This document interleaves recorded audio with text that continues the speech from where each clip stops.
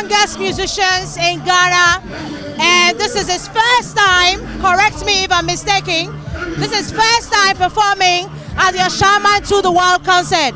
How was the feeling like for you? It felt great because Ashaiman to the World was a very big program and I love it. When you got on stage and you said the people should calm down, what was going through your mind? I thought they were having too much fun, they had to come to stage.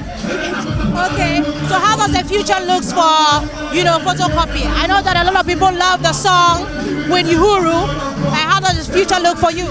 Is it? Pardon? The future, how does the future look for you? Do you think that, you're going to do music for, say, the rest of your life? What do you hope to achieve, I'm doing music full time, but I will stop and do education a little. Then I'll come back. Yeah, because education is the key to success, and without education, you cannot read and write. Tell us something small about Stonebwoy. What do you make of Stonebwoy? I love his music lifestyle. Good luck to you. We wish you all the best, Foto Copy. Thank you. Welcome.